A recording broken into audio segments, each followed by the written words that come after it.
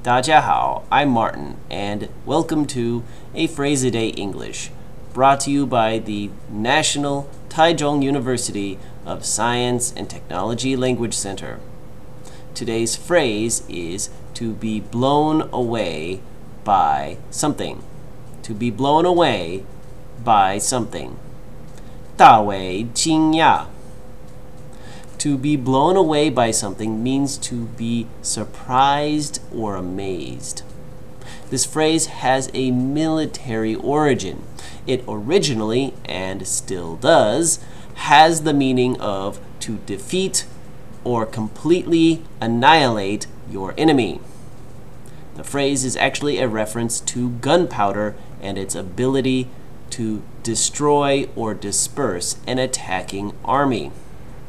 Today, though, you can use this phrase to mean to utterly surprise and impress someone, and it usually has a positive meaning. If you are blown away by someone's gift, it means that you are so surprised that you don't know what to say. You are flabbergasted. There's a good vocabulary word for you. Okay, now it's time for the example sentences.